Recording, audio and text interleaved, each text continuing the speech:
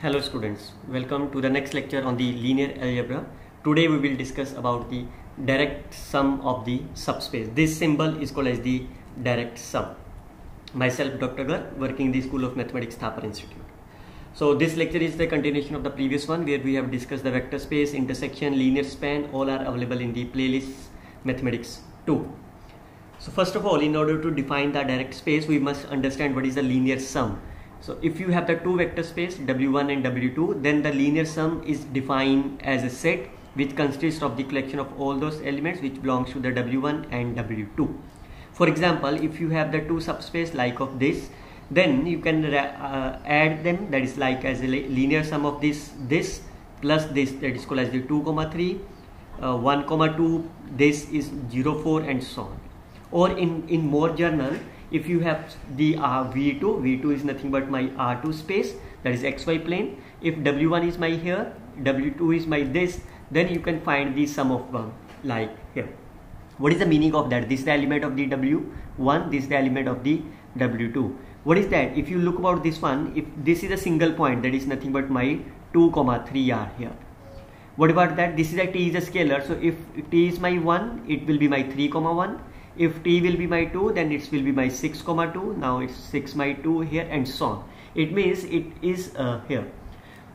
Clearly sees that W2 is a line which are passing through the origin, because since it is a scalar, if you consider T as a 0, then it will be the 0, 0. So it passes through here.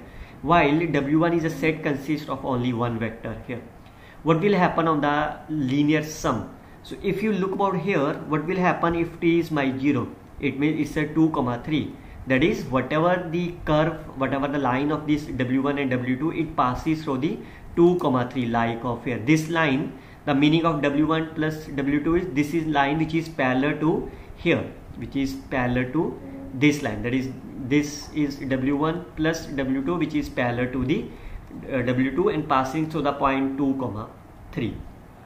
If you look about the another one, if you have W1 is the another one is a scalar and W2 is the consists of the T2 scalar, then here clearly sees that what is the meaning of that W1 plus W2. If you see that this both the lines are passing through the origin and it's a plane, and what is the meaning of that? This is nothing but my XY plane because Z component is 0. What is the meaning of that? It is nothing but my YZ plane because X is 0. So if you add them, then what is the meaning of that? If you take T1 and T2 both as a 0, what is the meaning of that? It is origin. So it means this is a plane which consists of these three lines, that is plane of the XYZ which passes through the origin. Also we can write this as the LS is called as the linear span. We will discuss in our last lecture what is the linear span are here. Also we will see that the linear sum is nothing but the subspace of the vector space. How you can prove the subspace? As we discussed that we have to prove these two properties. Firstly we have to prove that this is a subset of this and the linear sum are. How you can prove that it's a subset of this? We can start from the X or we can take W from here, and our target is to prove this W is nothing but my VR. So by applying the definition of the linear sum, we can say it can be written like here. What about the W1 and W2? These are the subspaces of the V. It means it is also the part of the V because here W1 and W2 are the subset of the V. So if W1 and W2 both are the V, so it means V plus V is nothing but my V is here. So therefore the first property satisfied. Look about the second property. What you can do is you can start from the two elements X and Y.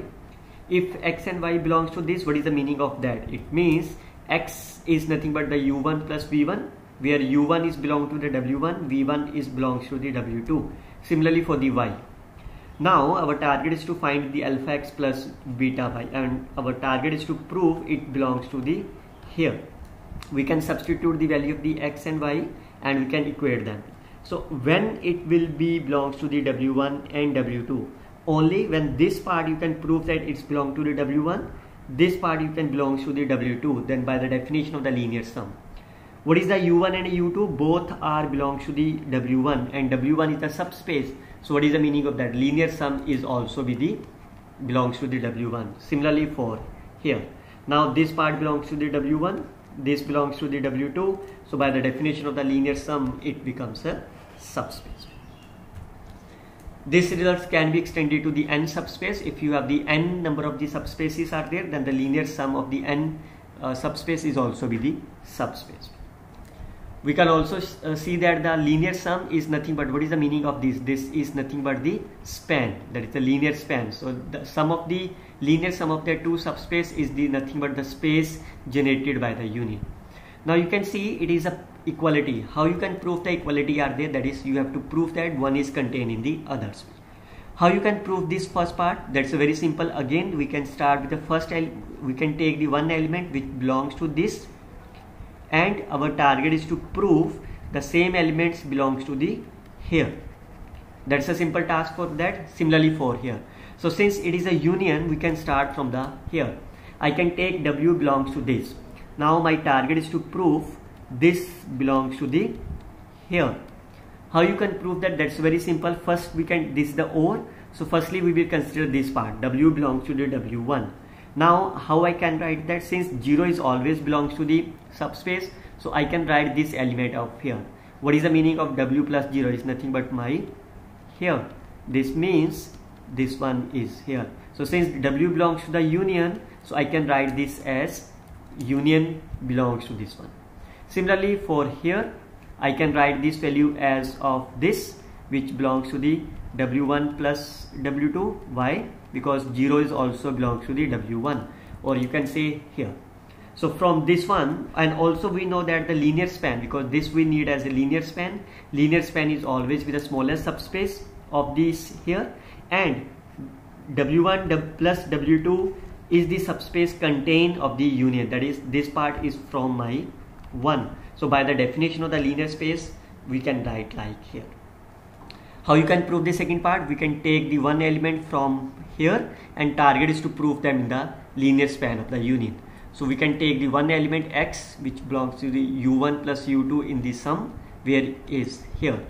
Now when it will be the linear sum, what is the meaning of that? This is nothing but my linear span. So our target is to prove x belongs to the linear span. All of you know that what is the linear span? That is the linear combinations of the elements.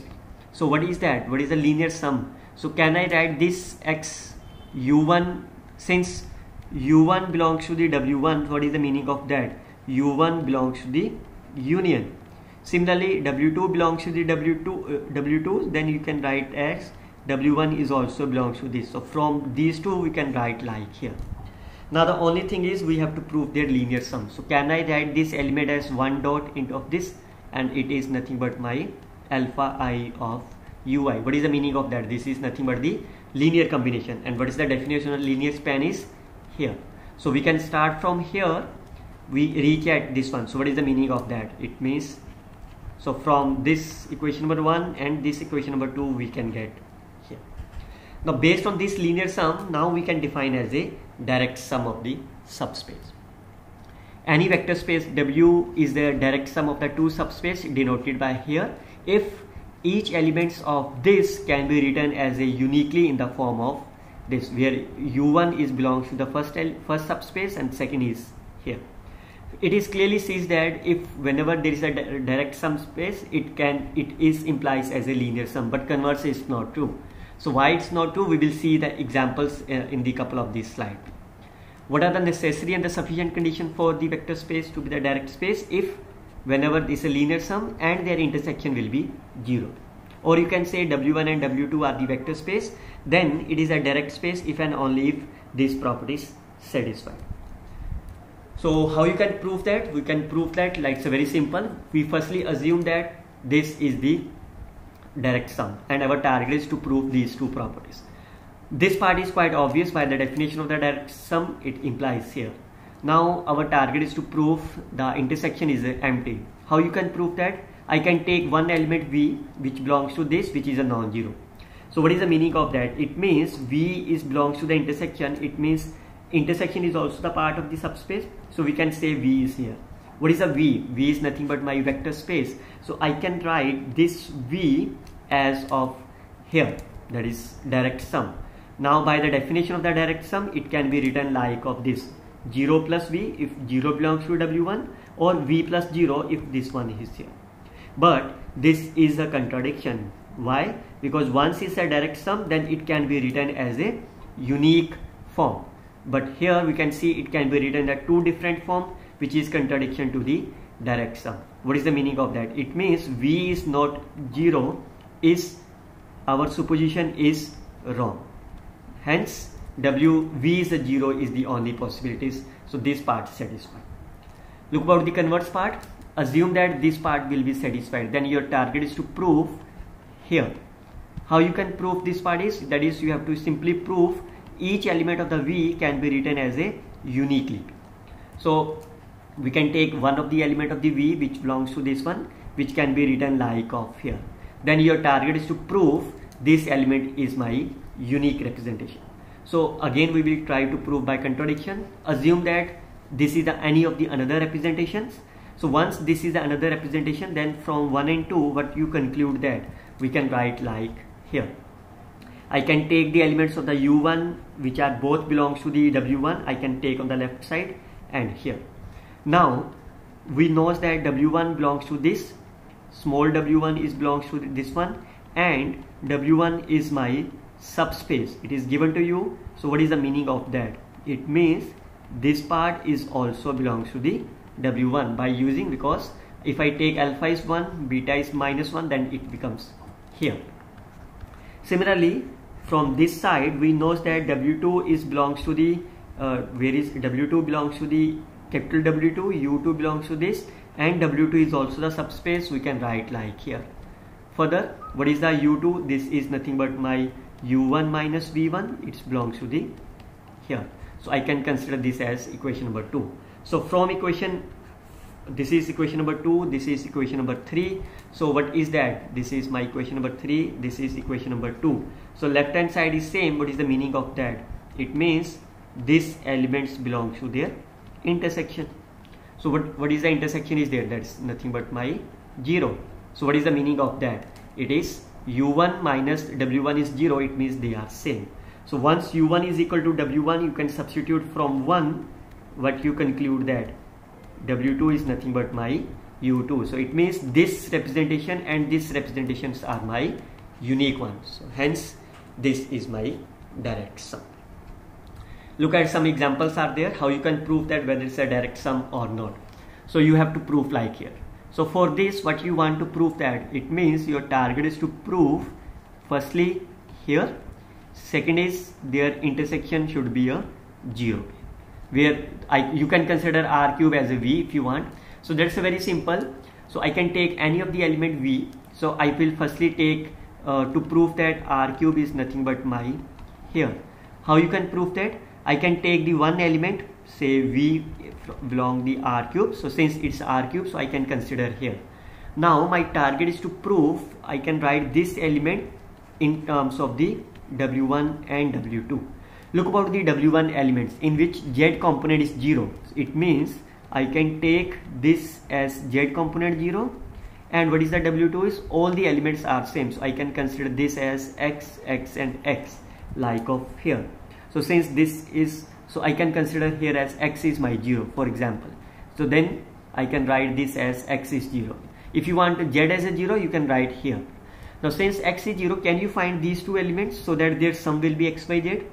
Now since it is my X and I need a Y, so I can write this as Y minus X. Since it is a X, I need a Z, I can write this as Z minus X. So what is the meaning of that? So remember, I can change this as a X. So this element, can these elements belong to W1? Yes, because the first element is my 0. Can these elements belong to the W2? Yes, because all are same. So what is the meaning of that? This belongs to the here. So I can start with the W which belongs to the R cube, and it also be here. What is that? This is nothing but my here. Now since W1 and W2 are my subset of this R cube and the subspace, so it is obvious that it is there. So from here you can write like this way. So or in other words, but you can say that in order to prove what is a equality, there is enough to prove this part is there. It is enough to prove because this is always be true. This is always be there. So it means it is enough to prove like here. Now the second part is you have to prove that their intersection will be 0. How you can prove that? I can take the one element v from here. Now what is the meaning of that? If this means this belongs to w1 and this belongs to the w2. So once it belongs to w1, what is the meaning of that? This means x is 0, and once it belongs to w2, it means x is y is z. So what is that? If x is 0, it means y is 0, z is 0. So what is that? This is, what is the value of the x, y, z? It is nothing but 0, 0 and 0. What is the x, y, z is? V. It means v is my 0, and that's our required target. So therefore intersection is 0, sum is 1. So sum is the direct space, so we can say it is a direct space. Look at the another one where we have to prove the counter example, where the R cube can be written as the linear sum, but it is not the direct sum. What is the condition that this is the, what is the meaning of that? This is xy plane, this is nothing but my yz plane. So again our target is to prove same one. We can take v as the element of this. Now here z component is 0, here is x 0. So your target is to find these two elements are there. So how you can find that? That's a very simple. So since it is a 0 and we need a z, so it means this must be a z. Again the first component is 0 and we need a x, it means this value must be of x. Now for what value of this y and here y, you have to substitute so that this becomes a y. So can you find that? That's very simple. You can take either as a y by 2, here is also y by 2 which satisfies this property, or you can consider this as a 3y by 4, this is y by 4, then again you can get as a y, and so on. And you can see this representation is not unique. So once it is not unique, what is the meaning of that? This intersection is not 0. That is, you can take one combination as of this and clearly sees that these elements belong to the w1, first, second and the third component 0. This is here. So from here you can easily prove that this is nothing but my here.